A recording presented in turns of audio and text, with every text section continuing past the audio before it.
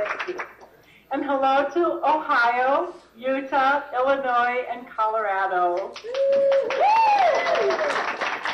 Welcome to Iowa. We're really excited to be able to sponsor one of the speakers, the keynote speakers for I Lead USA. We are lucky to have in our state today Marshall Breeding, who is an independent consultant, speaker, and author. He is the creator and editor of Library Technology Guides. This sounds familiar, right? He also is the creator and editor of LibWebCats, which is an online directory of libraries on the web. And I know I use that almost every week. And I worked with Marshall a few years ago to make sure that all Iowa libraries were represented in that database. And so I will continue to monitor that and use that database for our own work at Iowa Library Services. Marshall also writes a monthly column called The Systems Librarian, which you may have seen in Computers and Libraries, and I read that faithfully every month. Marshall has also written extensively, many articles and book chapters, including his latest book, which was published in 2012, called Cloud Computing for Libraries by Neil Schumann. Marshall is a regular presenter at library conferences throughout the world. He has been telling me about his latest journeys to India, China, and Scotland, and Australia. This is just in the last few months. So he gets around all over the world. So we are feel very fortunate to have him here in little old Iowa. For 29 years, Marshall held a variety of positions at the Vanderbilt University Libraries in Nashville, Tennessee. So please help me welcome Marshall Breeding to our I Lead USA conference.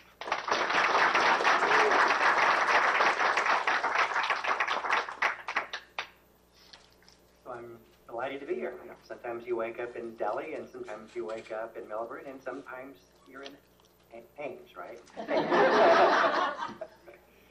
You flew into Des Moines, but have to remember where I am and what time zone you're in, what kind of money they use, what language they speak. It makes for an interesting life. But, I'm really kind of privileged to be able to kind of go around the world, around the country, and talk to folks who work in libraries of all different kinds.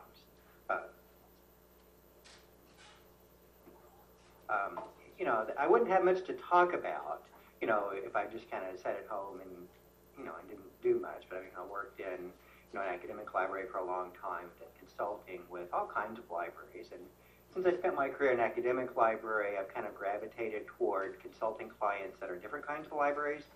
So, that gives me, again, more exposure. If I want to kind of, write authoritatively about technology, I want to see how it's used in a variety of different contexts.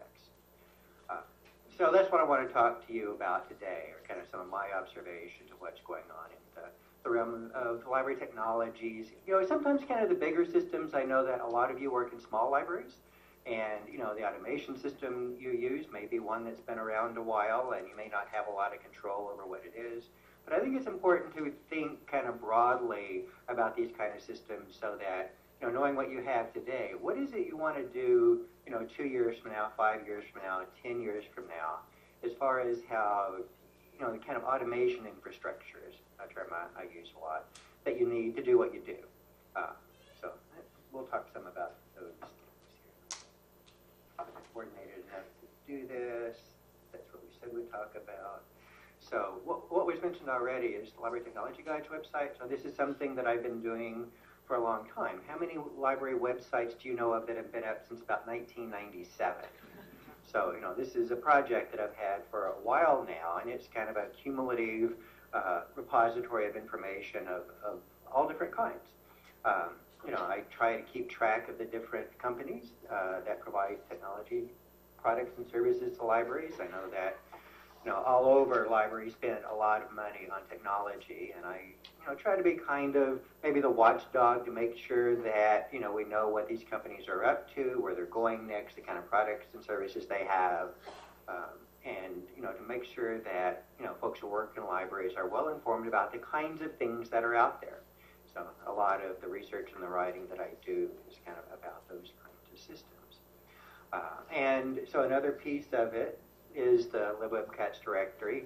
Of all the names that I've made up in my years, this is the one I hate the most, libwebcats.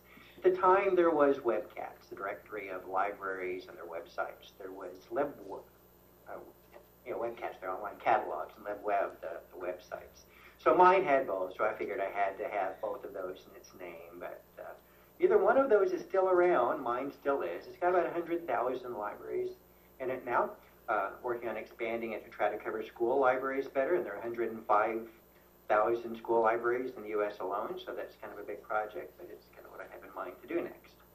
But I do try to cover, public academic libraries as comprehensively as I can in the English-speaking world, and as much beyond that as I can. So the libwebcats directory has information in it. First, it's a basic directory of libraries. So if you look for a library, if you type in the search in Google or something like that, you should come up with my entry for that library. In many cases, it will be above the library's own website. I do a lot of search engine optimization and those kinds of things to make sure that people find my entries. And then especially if libraries don't have a website, this may be how they are known on the web. There are 40 some odd public libraries in Iowa that don't have a website that I can find. In fact, there may be more than that. There are 40 that don't have an automation system. So if you look at this, this is a table that's automatically generated out of my website. If you go to the guides part of the website and automation systems, you can click through and see automation systems by state. This is the one for public libraries in Iowa. So this should look more or less familiar about the kinds of systems that are used in your public libraries. It's interesting. If you look at all the different versions of this in the different states, you can do it by country, they all look different. What are the systems that are well used in a given area? So, I find that incredibly interesting. On this one, I can't see from here. You see the big version. I see a little version. There are a lot that say none and some that are unknown. At this point, though, if you have one, I probably would know about it by now. We've done a lot of work already to try to identify them.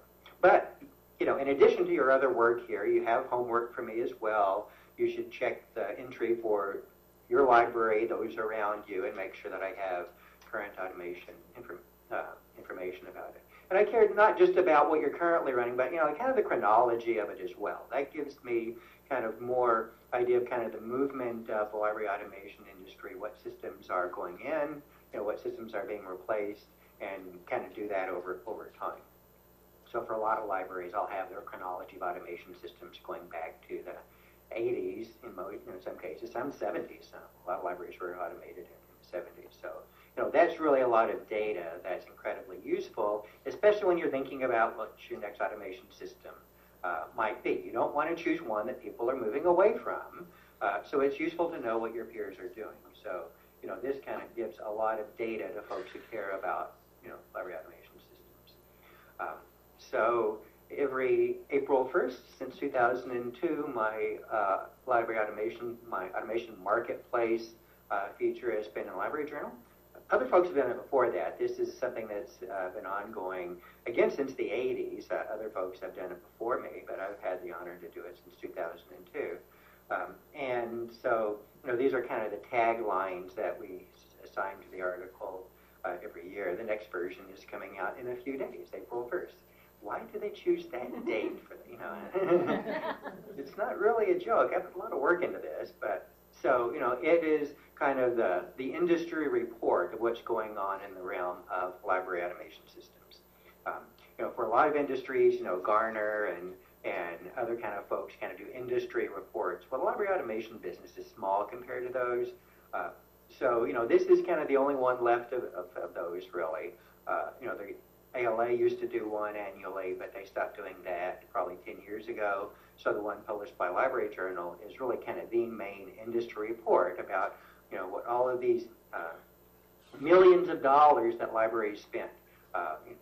One figure that I try to put into the report every year is, how much do libraries in the U.S. spend on automation systems, and the answer to that is in the $500 to $600 million range. So $500 million we're spending every year on these kind of systems. So it's important that we pay attention to that and try to shape what those are going to be, what they are. But we don't want we need systems to be built to kind of keep up with what libraries are doing. It's essential that libraries have the right automation infrastructure. I'm not, it's interesting to see what different libraries do in different parts of the country, different parts of the world, whether they're academic, public, special, government, or whatever. But whatever it is that you do, you need the right technology to help you do it well in the most efficient way possible. I think it's easy to get stuck in a rut.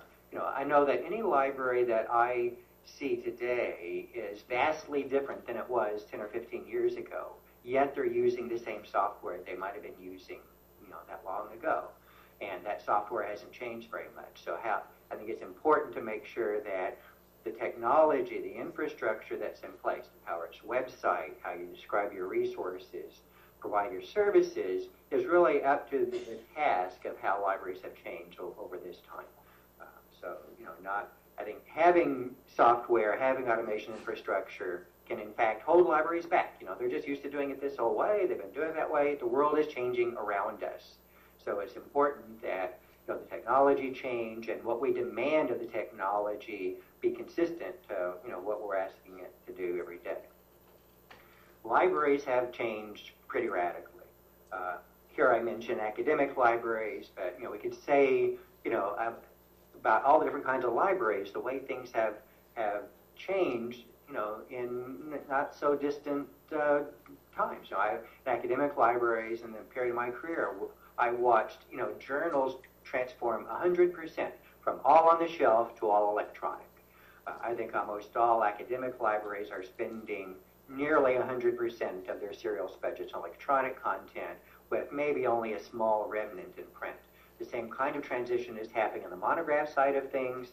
In public libraries, I think the circulation of print materials continues to be vigorous, in some cases rising. Academic libraries, it may be declining occasionally, but the ebook phenomenon is here, and that interest in how libraries provide access to ebooks for discovery and loans is just the top issue, because it's been the year of the ebook forever, right? So 5 years ago, they said, well, this is the year of the ebook. And I'd look on airplanes where people have technology, people are reading paper books. Well, that's not the case now. You look around, no matter where you go, you're just as likely to see somebody reading a book on an iPad or a Kindle as have the paper in hand. So that radically changes, I think, what folks expect of libraries. Why can't you go to a library and get an ebook as easily as you can? Right now you can't. So I think that's kind of a top issue of the context that libraries are in, where kind of the world has changed around us.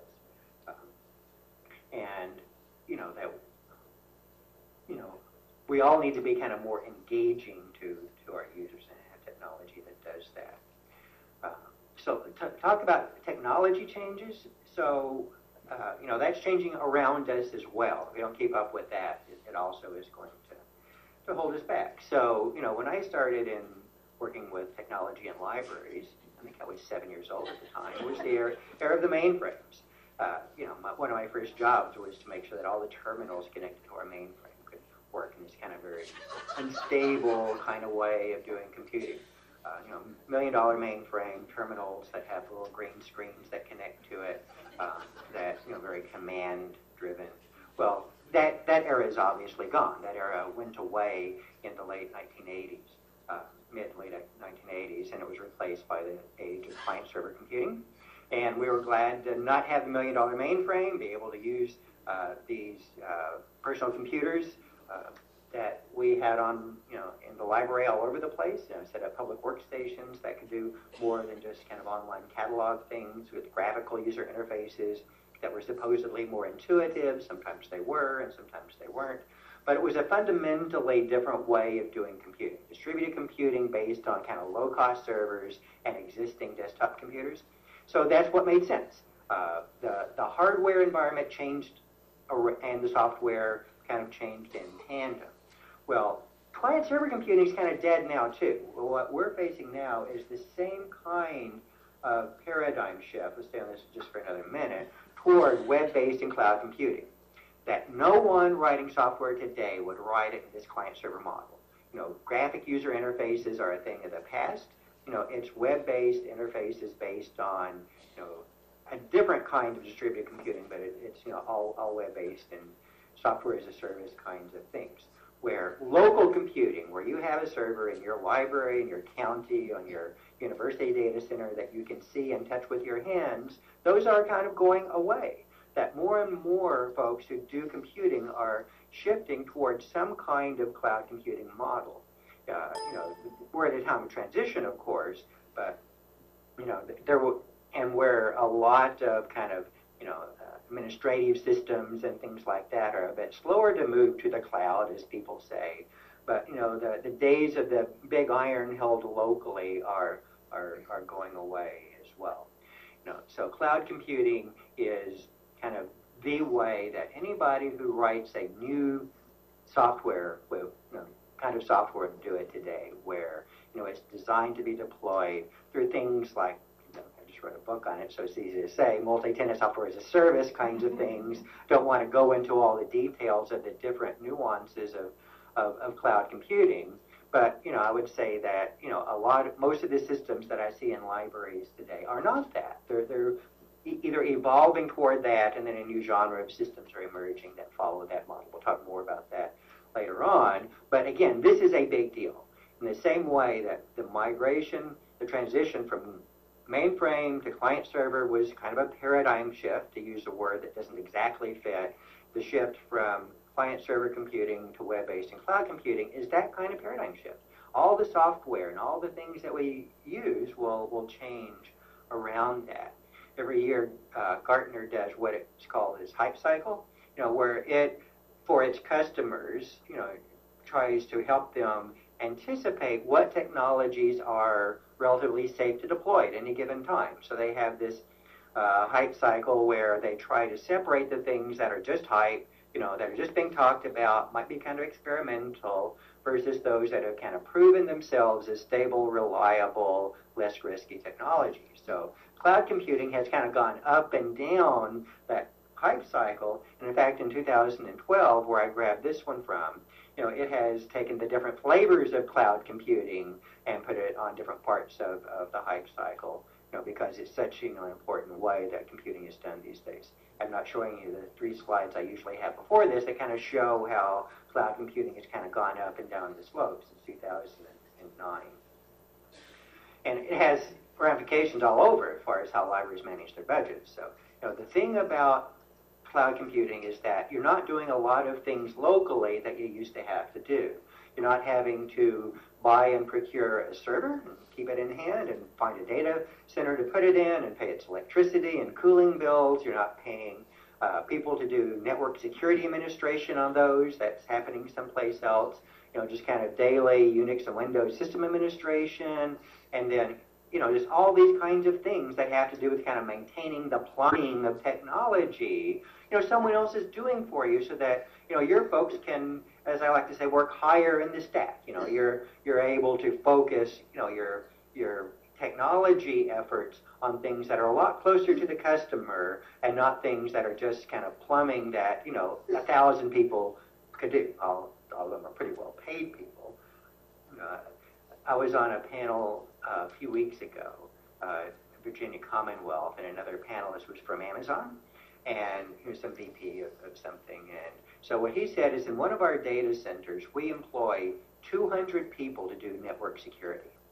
So, when you have these kind of, large-scale data centers and so forth, you really have the ability to put the kind of resources it takes to do it right. You have to do it right. All people's eggs are in those baskets, so, that the fact that they do put those kinds of resources at play is important. One thing that I say, maybe I should turn the microphone off, is that libraries kid themselves about how secure their servers are and how well tended they are, because we just don't have the resources to do that.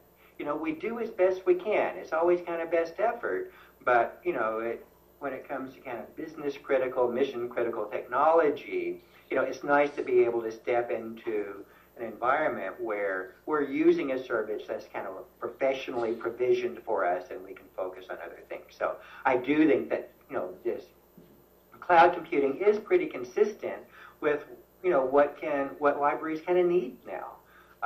When you have to do something like set up a Linux server and figure out how to do it and make it secure and install software on it and all those kind of things, it may be beyond the kind of technical resources that are in small libraries across Ohio and the other states that are tuning in today. So it's kind of nice just to be able to pay a little bit every month, every year to get kind of the infrastructure, and then what do you put on top of it? So I think it is, something that is pretty consistent with, I think, where libraries are today, which is, not necessarily able to manage, technology at all the different levels ourselves all the time. Like when I was in India and so forth, they're least able as far as having the resources to kind of spend on implementing technology, and they're trying to do it all themselves, all kind of homegrown, home built kind of thing. So often I see those that are least well equipped trying to do the most kind of lower in the stack of technology. So I think all of us should be kind of happy to work higher in the stack to be able to do things like put together mobile apps and those kinds of things, and not worry about all the hardware that goes on behind the scenes to kind of keep all that going. So library management systems, as this slide says, are moving that way as well. I spend a lot of time following integrated library systems and so forth, and they're all trying to make that migration, some more gracefully than others, some more quickly than others, some in revolutionary kind of ways, but time we'll talk about that, and some more in evolutionary kinds of ways. But the way that automation is being deployed for libraries, being built for libraries is changing. So software as a service is a term that you'll hear a lot. It's one of the, I don't know if I have the slide in this deck, but this thing called cloud washing. So anybody who has any kind of technology product wants to be able to use the latest buzzwords with it. For a while it was Web 2.0. We have this nice Web 2.0 application. Well, it was the same old thing they had before, but you want to call it by the right buzzwords if you want to sell it. So now it's in the cloud. We have, this or that thing in the cloud. It's the same thing we had before, but doesn't it sound cool? So, you want to make sure that you're really looking more deeply into how these things are built and making sure they're using the technologies, in the ways that really help, the ways that they're designed for. And, some of them are evolving toward that. Some of them are making bigger steps toward that. So, you want to pay attention to it. Once you have cloud computing, you're more able to share things in different ways. One things that libraries have at our disposal that we work to build are kind of different kinds of knowledge bases and databases. So once you're in a cloud computing environment, it makes it very easy to be able to build resources that are widely shared among the other users of that system, the other libraries in the world, whatever it might be. So, cloud computing is kind of one of the things that makes, data inherently shareable so that you can have kind of data as a service. We've been kind of having this in different kinds of ways since the mainframe days.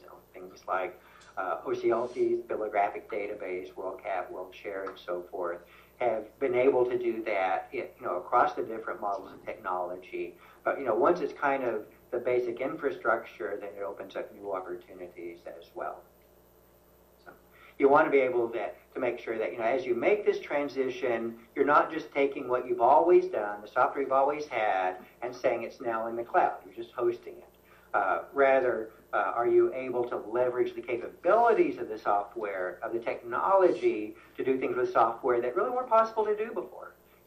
Think inside of a new box, and much less think outside of the box. That, this new way of doing technology is just infinitely scalable.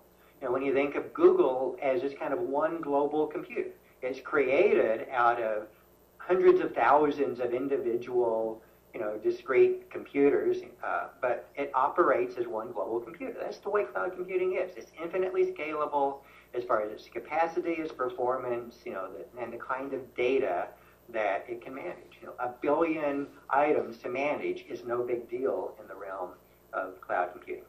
So that's what we're seeing in the realm of library automation, is kind of the thinking moving away from kind of individual databases and individual libraries to kind of more web scale. Buzzword alert. So here's another one that you hear a lot. Things are web scale. And that's used in the library realm quite a bit these days. And it's a word that I kind of like and don't like at the same time. What I like about it is it helps us think about what we do in the broadest terms. In the same way that Google is a search engine for everything on the web, can we think of ways that we provide access to the universe of resources that we consider appropriate to libraries, whether it be everything that a library considers its collection or everything that we collectively consider as library material, library collections. What is the collective library collection globally and so forth. So web scale kind of gets at that. Think big when it comes to the content and services that libraries have to offer, not just the little bitty bit that your library might have. Isn't it great when you're a small library, serving a community of 10,000 people, you can't, your collection may be 20 or 30,000 books on your shelf, but shouldn't you be able to find access to, the millions, if not billions, of content items available to library patrons worldwide? So how do we start getting, ways to discover and provide access to this broader realm of library content? I would say especially for libraries that don't have the resources to build large collections or book on that. So what's the front door to your library on the web? So many of these 100,000 websites I see in my directory, that front door, the way that you start searching a collection, is the online catalog. What does that get you and what does it not get you? I would say that the traditional model of an online library catalog is probably unsuccessful more often than it succeeds, because people don't know, your customers, your patrons don't know what's supposed to be in it. They're used to being able to type anything on any search box they find. If you're on Google, you can type, any phrase you're thinking about and things will come up. So you're not thinking about, well, I'm just looking for books. I will go to the book section of Amazon.com. Nobody thinks that way anymore. They see a search box. They have pretty high expectations for it. So if all they're searching are the MARC records at the title level and they're looking for a journal article and they type in library catalog, they're not going to find that. For an academic library, you're spending 90% or more, depending on the library, of your resources on electronic content. Yet what you have in your online catalog, your integrated library system, are the MARC records that represent those at the collection or title level. So, the big failure when it comes to academic libraries are folks that are looking for articles and they type that search into the online catalog and they don't find them. They assume you don't have them, of course. Or your image collections or genealogy collections or whatever it is. So, what do you get and what do you not get when you type a search into that inviting little box on the, on your website that you put there? So, what is the scope of search? I think I've been following this for a while. The next generation online catalogs and so forth have tried to, at first, kind of expand it a bit, but make it work a little bit more like folks expect it to work. Did you mean faceted navigation, all those kind of things with local content first?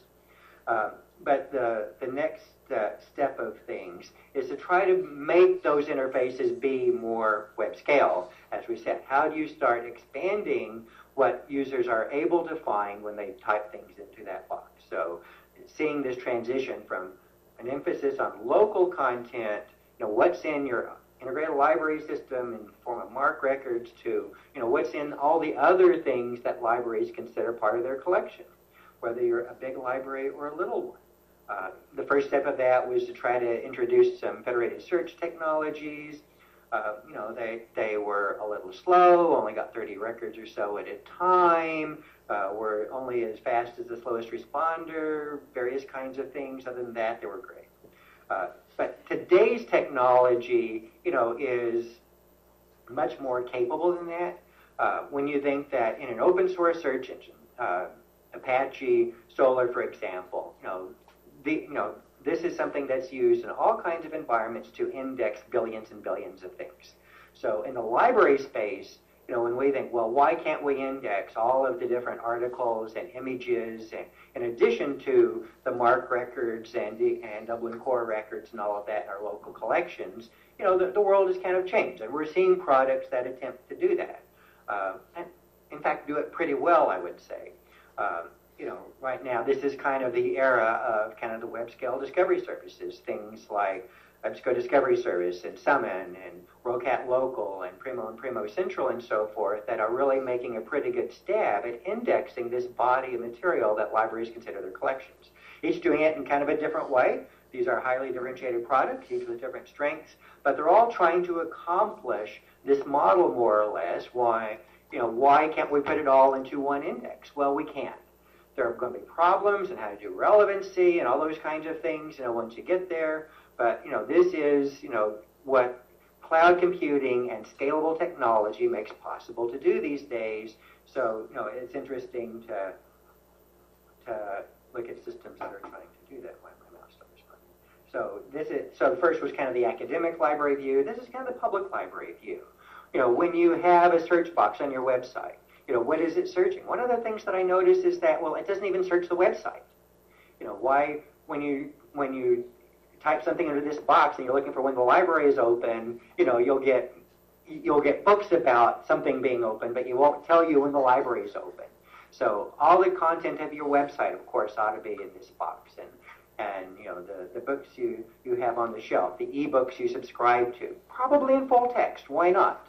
And for the printed books as well. So many of those are already digitized one place or another. Why aren't we able to take advantage of that full text indexing to make really powerful ways to retrieve them? Your community information you talked about, these calendars, the content of those, it should be fully searchable. There's no technical reason why it can't be.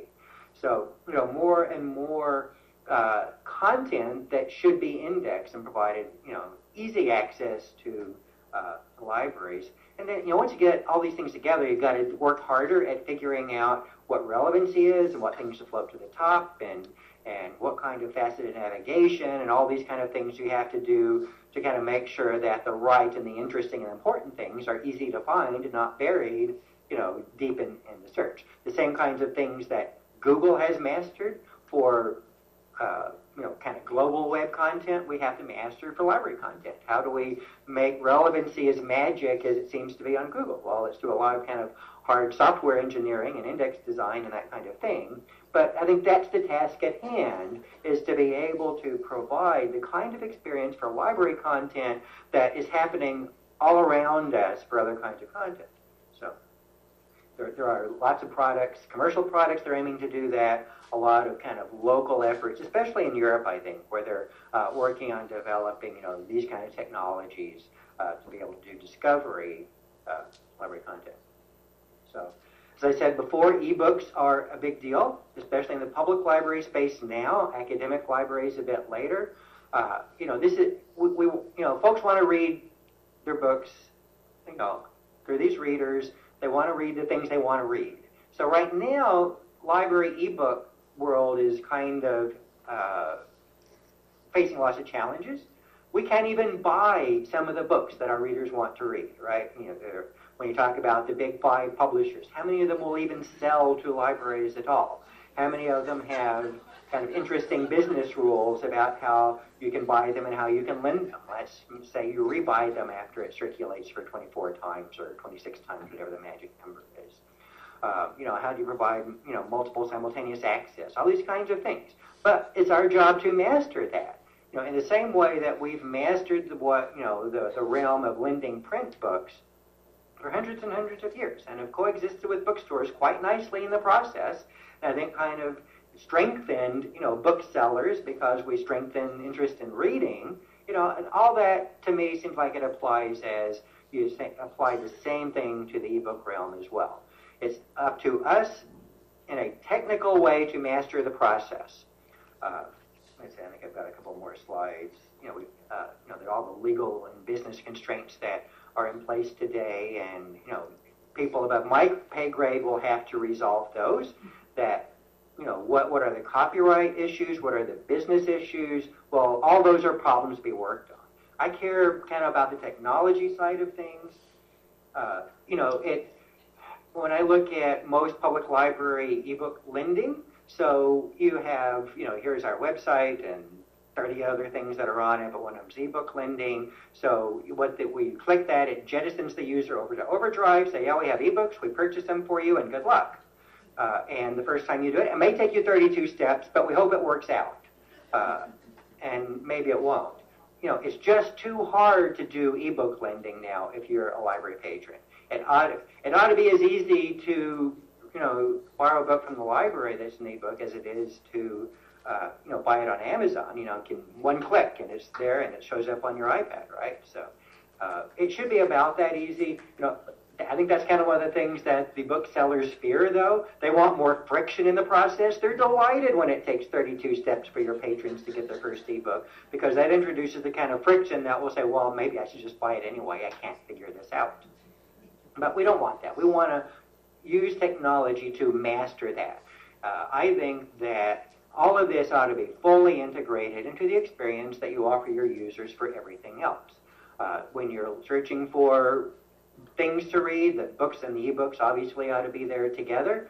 I think most libraries do that. We load the MARC records in, and then on those records it has the jettison button to Overdrive or whatever the ebook platform is. But we can do better than that. You should be able to see that it's available, place a request for it. If it's not, be able to, with a click or two, be able to check it out and download it. And I think that's where the hard work is going on now in the integration between library automation and systems, the online catalogs and discovery services, and the different ebook platforms. So, that's one of the things I've been noticing at last couple of ALA conferences is some pretty nice integration work. Some of them in pilot process, some of them a little bit further along. Polaris, just as an example, has nice integration with 3M, where they pretty much instantiated that vision of being able to bring that full process within the online catalog of the library. So, that is really important, to be able to do that, not just to be able to jettison the user and say, good luck as you're looking for an ebook. But, be as good at lending ebooks as we are as print is what I hope that we're able to do. And I think most of this just says catches up with what I've said already. You want to be able to bring this into the automation. And library automation environment today that doesn't do ebooks is only doing half its job. Especially when you look at public library circulation statistics, we have all this physical circulation and it's raising a little bit, and then, we have ebooks and they're skyrocketing. So, that's the task at hand, is to be able to do both of those in a way that we can manage, in a way that makes sense to our users. When it comes to cooperation and resource sharing, I think that's another kind of big deal when it comes to all kinds of libraries. How do we partner together to be able to share our physical and electronic collections? I think that's kind of in play. I think you look at a lot of scenarios in place today that were based on the capabilities, the technology of the past. Let's put together a consortium. We can share an automation system in our collections. Well, how many can we put together? Well, probably we can get 30 or 40 of them to share an automation system without really putting a strain on the system. Well, again, that doesn't apply anymore. You can have, thousands of libraries share an automation system these days if you want to. The technology is not going to be a limiting factor anymore, given that they're built in these, new technology platforms. But it's going to be more, how much are the libraries willing to partner with each other? What are the political and business issues? How do we distribute the cost?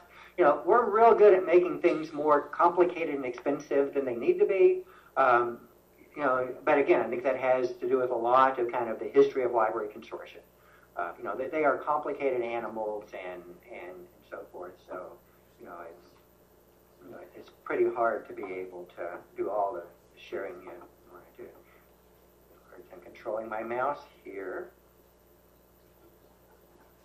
It seems not to like that. Okay, look at this.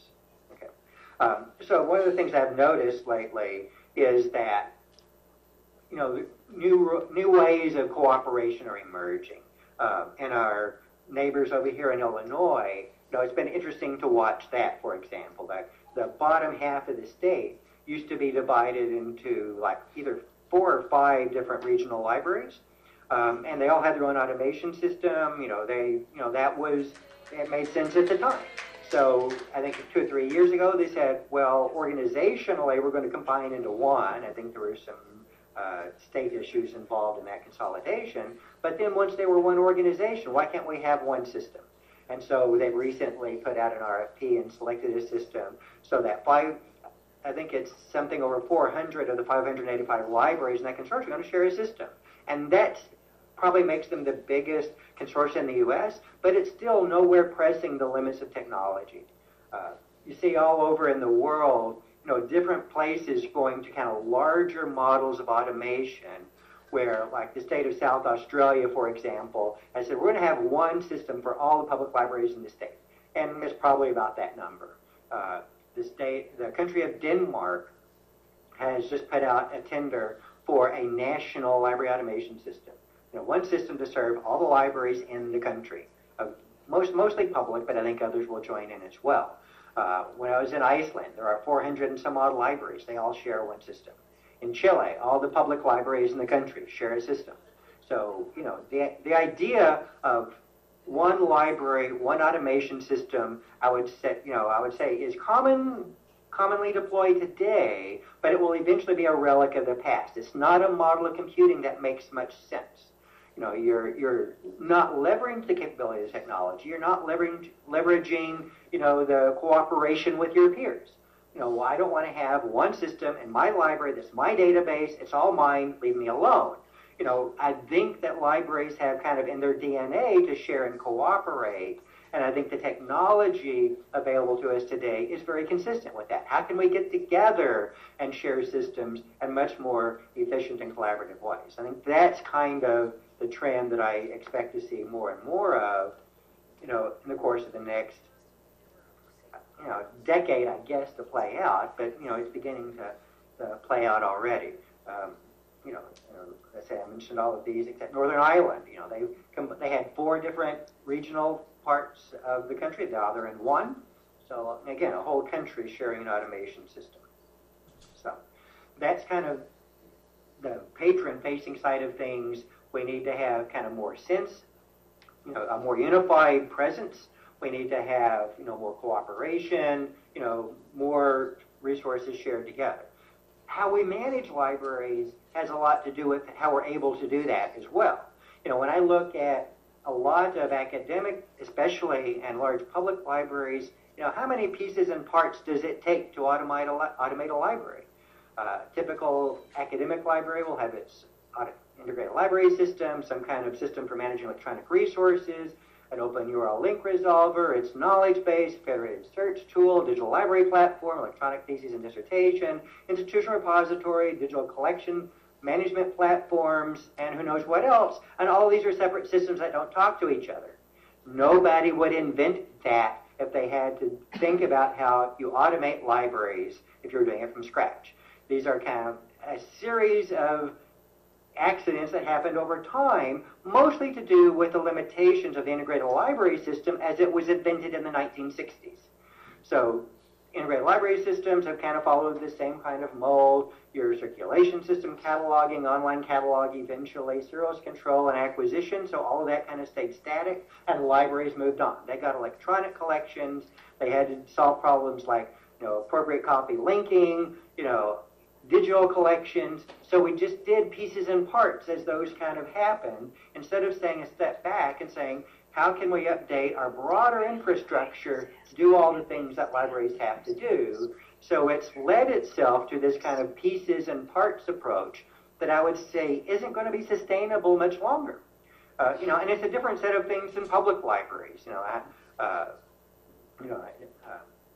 often not as few, you know, as many things. You might have fewer systems, but lots of disconnected systems that I think are holding libraries back, that take way too many folks to manage and result in kind of, you know, systems systems that have a lot of handoffs, both in how staff handle material and also in how the systems that your patrons see in handing off to this and that system.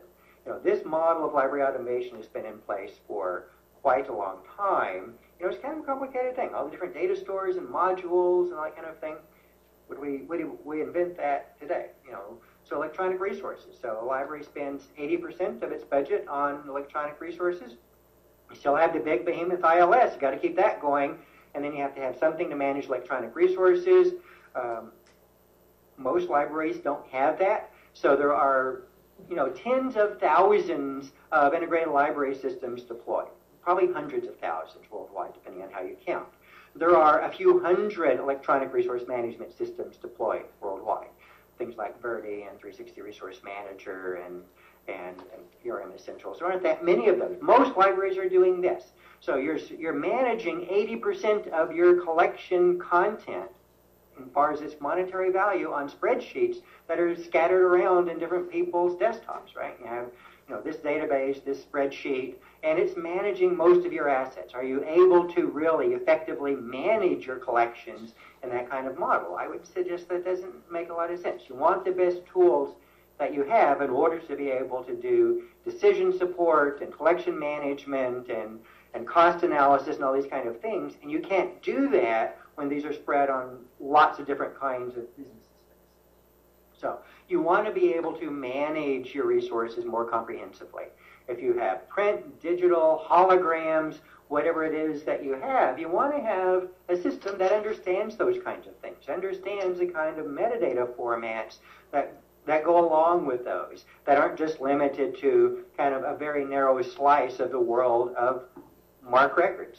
By the way, MARC also is dying. If you've been following the Library of Congress Initiative for Bibliographic Transformation, look at bidframe.org. You can see conversations are underway about what will replace MARC in an open link data environment. So, these systems that are built around MARC, are going to be hugely limiting to libraries in the future. So, expect change. Expect to be able to do more with your data than you've ever done, but you're going to have to break out of some boxes that have kind of given libraries comfort for a while. So comprehensive resource management is something that I think that libraries ought to be academic libraries, public libraries, how do you manage all these kind of things together? Time here. So I've been watching things play out, and there are systems that are being built, some from scratch, some are evolving, that follow this different model, that they do embrace a lot of the concepts I've talked about so far. And I don't want to keep calling them integrated library systems because that term comes with 30 or 40 years worth of baggage. When you say integrated library system, they think of cataloging, serial control acquisitions, and all these kinds of things, and these systems aren't quite like that anymore. So I invented this term, and it seems like it's catching on. I'm seeing other folks using it as well, called Library Services Platform, which is this new genre of software that takes a pretty different approach to automating libraries. I spent a lot of time kind of thinking what to call things after integrated library systems, so these are the words I came up with. Library, because it's library-specific software. We're not automating drugstores. We're not automating the police department. We're automating libraries, so that's got to be in it. Services and all the different meanings of the word. It helps libraries provide their services in a functional kind of way. It's about service-oriented architecture, a particular type of technology that's used today. It's about web services and APIs. So, and all the different levels of meaning, I like the word services. And platform, again, because it's kind of a generally used term for a piece of software, but also in that it's consistent with the platform as a service concept in cloud computing, where it's something that you can extend by writing a few lines of code to do. It has an API with 30 lines of a Ruby script. You can make it do something entirely different without having to kind of go inside the system and change its business logic. So these can be platforms for libraries to code against, which is, I think, a great thing. And they follow this cloud. They're designed to be delivered through cloud computing. They are able to support this highly shared data model. They have more unified workflows. and so forth. They understand different kinds of metadata.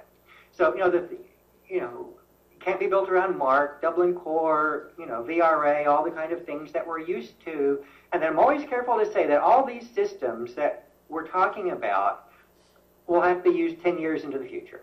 That we look at any of your systems that you have today, raise your hand if you've had it more than 10 years. Most of them, right? I mean, I've done studies out of my database. 10 years is average. Some libraries have the same system for 20 years. So you're going to have to manage things that haven't been invented yet. You're going to have that system use metadata standards and formats that haven't been invented yet. So, in that environment, you've got to think, you don't hardwire anything in. You've got to build flexible systems that are designed to be able to change with the way that libraries change. So, I think that's the problem with the integrated library system, is it was all kind of hardwired together. A MARC record into authority records, into circulation transaction logs. It was just kind of hardwired in. We've got to think a lot more flexibly in the next system. They've got to be open systems, different ways to accomplish that. Open source is a big deal in the library realm. So if you want to, you can go into the guts of the system and rewrite it. If you've got programmers on staff that can read 1 million lines of C++ code, then go at it and change it and hope you don't break anything. Or, the open API approach is really more practical, I think, for a lot of libraries where you have well-defined, documented application programming interfaces. So somebody who knows PHP, Perl, Ruby, whatever, can kind of hit against those APIs and do useful things in a few lines of code. That is the modern approach to how you work with systems by gaining interoperability, got to connect different things together, and extensibility, not by changing it from within, but by being able to take advantage of APIs to be able to do that in a more sustainable way. So this is kind of the new picture that I've come up with about what I think a library's automation environment ought to look like. So the most important thing is that top layer where you have a unified presentation layer. That's what your customers see. It takes full responsibility for the customer experience. It's not handing patrons off from this system to this system to this system, all within the library's website. So I'm looking for a book, it's not available on the shelf, so you say, go to our interlibrary loan system, and then you sign into this other system with a different interface that works differently. So you've been handed off. Do that 3 times before the user ever gets what they want. So, that's not the way that modern business environments work. There's something that is facing the customer that takes full responsibility, that doesn't hand off, and uses APIs and other things to talk with different systems behind the scenes to do what it has to do. So, don't make excuses that, well, we have this other system. We have to, make our customers see it. Well, aren't there ways that you could incorporate that functionality in more sophisticated kinds of ways by using APIs and so forth to tie it all in? So we're still, I don't think we'll ever get to the point where there's like one automation system that does everything. I think we'll always live, with kind of a suite of systems, hopefully all designed to be able to work with other systems. But that the core system that libraries have, will be able to manage that in a better way. That it will be kind of the service bus that ties different kinds of things together, with APIs and those kinds of things that, makes it talk to the discovery layer and its indexes and, the resource management components and your self-check systems and your authentication environment and, whatever it is that you have, there's something that weaves it all together that makes it possible to deliver a unified customer experience. So that's kind of my vision of what I hope what we're working toward. I don't think we'll get there overnight. So what I would say is that, we're making this transition away from these client-server systems that are in most of our libraries today toward a new set of systems, library services platforms, or things that are evolving in that direction. And so these changes happen over the course of a decade. So we're at the beginning year or 2 of that 10-year cycle now. So so I'm not saying that things are going to happen abruptly and overnight, but as as your existing systems evolve and as new systems come to market, we'll see a lot of change out that will happen, so that 7 or 8 years from now, the systems that we talk about, may follow this other model as a rule, instead of, kind of the current disconnected system. So it will take a while. And that during that while, and probably after, there will always be kind of choices and options. I think that's what libraries appreciate, is not just having the one choice. And the choices now aren't just brand A, B, and C of your ILS. It's having, this genre of software that really is different than this genre of software. So which of these conceptual models fits my library the best? Do I like open source systems? Do I like licensed systems? Which of those is really, more appropriate? So I think the integrated library systems will persist a while. I see a trajectory of evolution that's mostly going in the same direction as the library services platform. I just wrote a column for Computers and Libraries about that. So you have the library services platforms. In that category, I would put things like Alma from Ex Libris, Entoda that's coming out from Zero Solution, World Share Management Services from OCLC, Sierra, kind of in a mixed way from Innovative Interfaces. So these are systems that embrace the new model and there are pretty close to being available, although Sierra is still Entoda is still in development. And things like Quali-Olay, an open source version of that. So, those are kind of beginning to be out there. There are lots of integrated library systems that are evolving in the same way, and I think that's what will kind of define the survivors and those that don't. Which ones will be able to evolve into this new realm, or are they just going to, because the systems that they are today probably will not serve the libraries of 10 years from today. So there are open source and proprietary versions of traditional ILS. I would put kind of COA and Evergreen as open source versions of traditional ILS systems. They're evolving a bit. And then things like Quali-Olay is an open source version of the library services platform. And then how many of these are moving to the pure kind of multi-tenant software as a service arena, that is where I think things are going to evolve a little bit later on. But, there are different choices, and it kind of makes our job harder to figure out not only what brand do I want, A, B, or C, but what model of automation makes sense for me today and in the future. So, in a way, things are always getting more complicated for us over time. Right now, discovery services and banking automation services kind of split off. I would say that they will kind of reconverge because they're all built around these knowledge bases and have a knowledge base for the discovery side of things, another knowledge base for the back-end management side of things. Doesn't really work out so well. So I see that, discovery and automation, may end up more together, despite them being mostly separate for the last 4 or 5 years.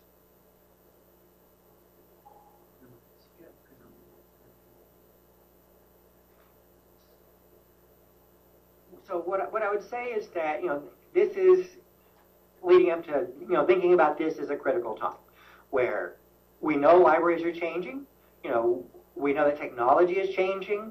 This is a time to kind of put those together and break ourselves out of a lot of boxes that have just been traditional.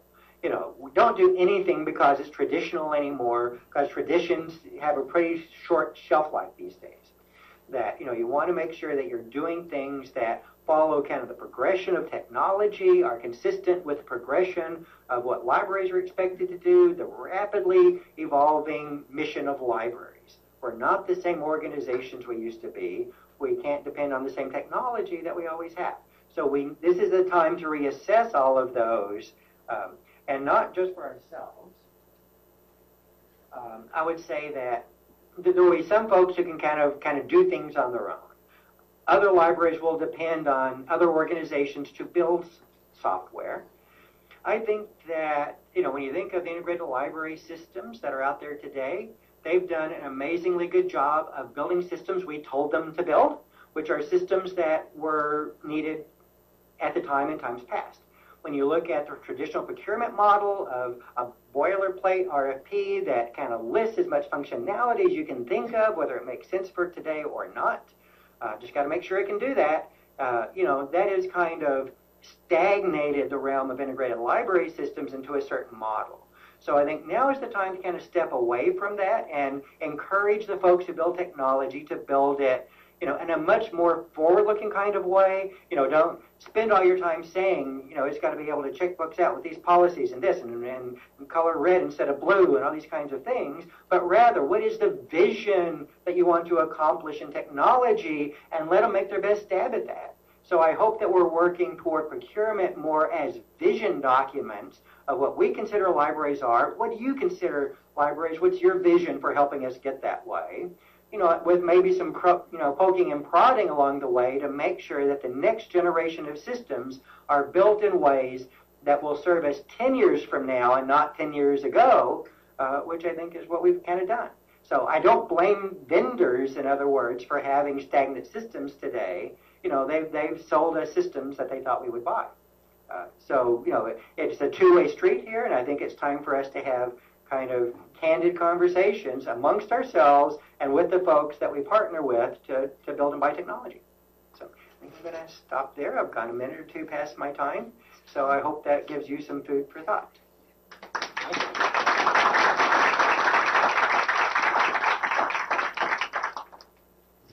Thank you very much, Marshall. That was very inspiring, and I can tell why you've spent so many years in this, because you're very passionate about it. So we have some time now for some questions, and I think we should use this resource that we have here with us in our state to really get some ideas for the state of Iowa and for your own libraries. And also, I think I'm going to keep the streaming going, and if some of the other states need to depart for lunch or whatever, feel free to go. But if you have questions, then please send them via Twitter, and the hashtag is ILeadUSA. ILeadUSA. Okay, and then I would like to ask our participants here in this room to come up here with your questions so that it does go out across the feed, and don't be camera shy, but it will make it just a more interesting experience. So does anyone have a question for Marshall at this time? Come forward, please.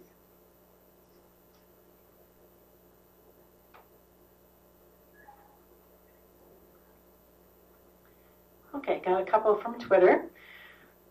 This question says, are you recommending using web-based solutions such as JSON or SOAP? So I'm not going to prescribe ways to do it. JSON, is a good, web-based framework for being able to exchange data. SOAP is kind of a, it's service-oriented architecture, but what I would say is that most of the APIs that are being built today are built in kind of the RESTful web services model. So I think that is kind of a simpler, more pragmatic approach. And I would say that when you look at the APIs that are being delivered with most systems today, they are REST-based APIs. So representational state transfer is what that stands for. So again, it's not, there are different ways to do it behind the scenes, and depending on your programming environment and so forth, you can do it different ways. So not prescribing any one thing, not one programming language, whatever tools you can bring to bear. There's a second question. Oh, the second question. What standards should these APIs be held to? How will they enforce consistency among the APIs?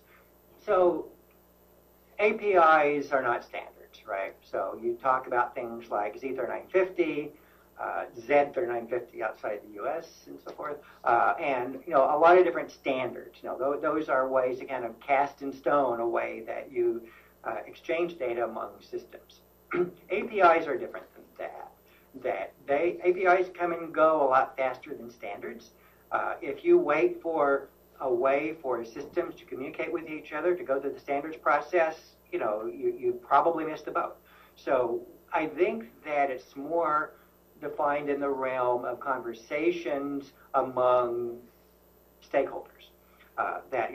What kind of, like in the ebook world right now, there are different application programming interfaces that have to do with the way that catalog or discovery systems interoperate with ebook platforms. So there's emerged some APIs 3M has some, Overdrive has some, Baker and Taylor. So they all expose these APIs, and they all look a little bit different, but they're all doing mostly the same kinds of things. So, do you want to take that and make it a standard? Well, you probably want them to get together and have a conversation and say, let's kind of do things the same way. So that's kind of the way that's going. There's a group that I'm involved with. It's the lead technology and industry interest group, and that's kind of our topic of conversation. How do we get those involved in building technology and libraries together in the same room to talk about how you use APIs in kind of mutually constructive ways? So standard is kind of the wrong word, but let's kind of have best practices and some agreement in what these APIs look like. And of course, you want them to be well documented. You want to talk about the business rules in which they're available. Do you have to be a subscriber to the service, an owner of the software to get access to them? Can third-party